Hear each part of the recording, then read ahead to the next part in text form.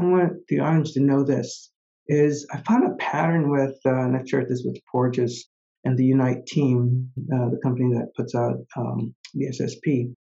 I've discovered, so this is, I've come close to almost 1,000 patients I've seen with SSP. So it's, I tend to A big be number. quite, yeah, someone had mentioned it to me. That's why.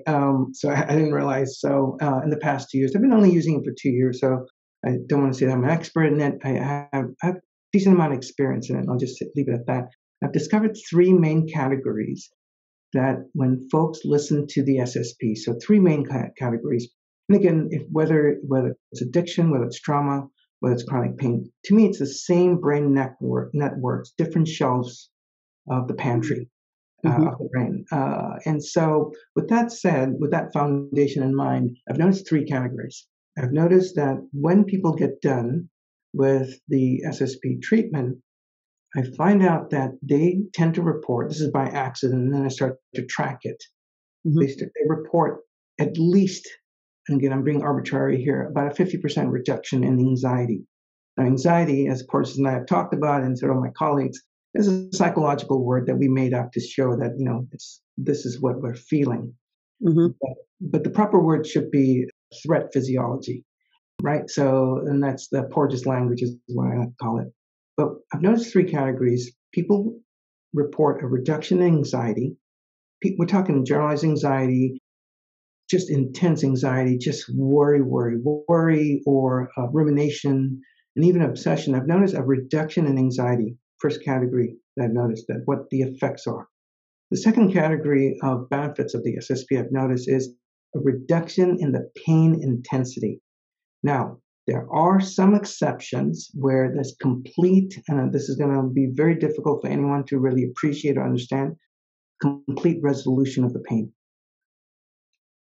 We're talking, no pain. Gosh, my migraine is gone. I'm no longer having daily headaches.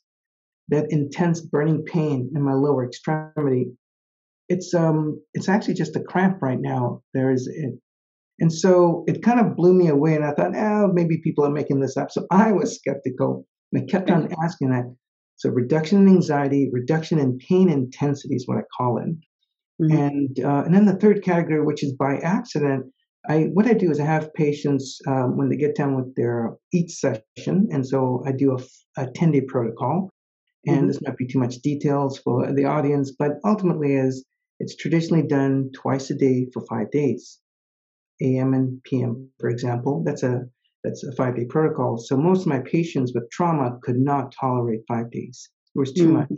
So with Porges' blessing, I got 10 days and I got that done. And I noticed that the third category, besides anxiety reduction, pain intensity reduction, I got a report of clarity. And I didn't quite, I know what the word clarity means, but what does it mean?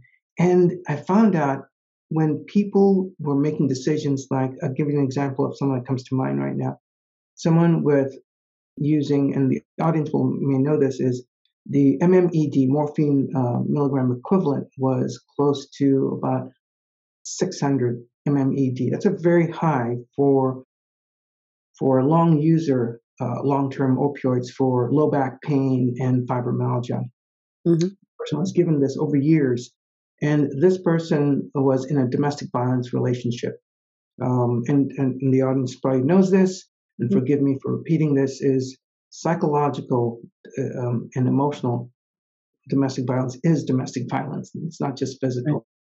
Right. So with that said, she was able to make a decision. She goes, this is not a healthy relationship. And so there was clarity. And I thought, it was just a fluke. But then I heard someone's like, this job is unhealthy. So I often forewarn patients as you will have clarity that may show up. This is Lynn Fraser with the Radical Recovery Summit, airing January 13th to 22nd, 2023. Please go to radicalrecoverysummit.com to view the clips and the interviews.